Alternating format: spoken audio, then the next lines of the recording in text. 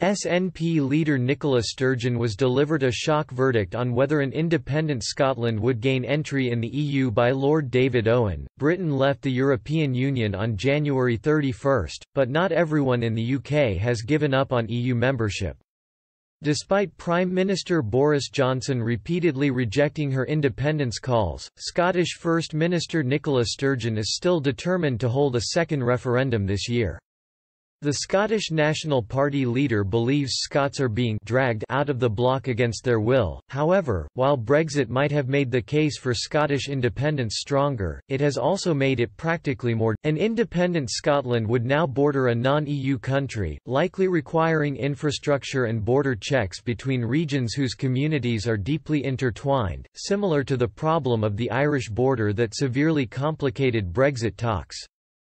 Scotland could also be rejected by Brussels due to its current deficit of 7% of GDP, unless it adopted a strict austerity programme from the EU, as well as potentially adopting the euro.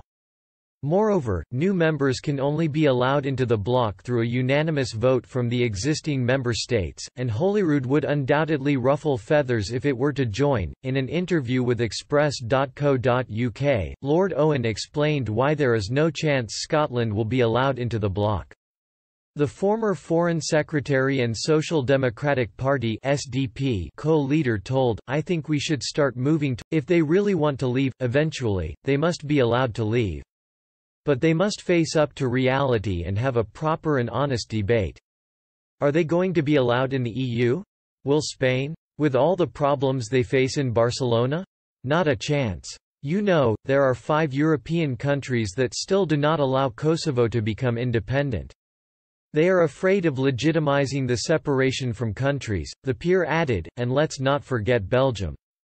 They sit on a very uneasy arrangement between 2 parts of Belgium, and they are not going to legitimize the splitting of a country. Once you allow it, you open up a can of worms." Lord Owen's claims were brought into the open in 2016, when the EU's national governments did not even want to hold bilateral talks with the SNP as Ms Sturgeon tried to protect Scotland's status in the bloc after the Brexit referendum. In a 2016 report by The Telegraph, the publication's Scottish political editor Simon Johnson recalled how Ms Sturgeon visited Brussels a few days after the majority of Britons voted to leave the bloc. The First Minister met up with former President of the European Commission Jean-Claude Juncker, but EU member states and the former President of the EU Council Donald Tusk refused to engage in talks.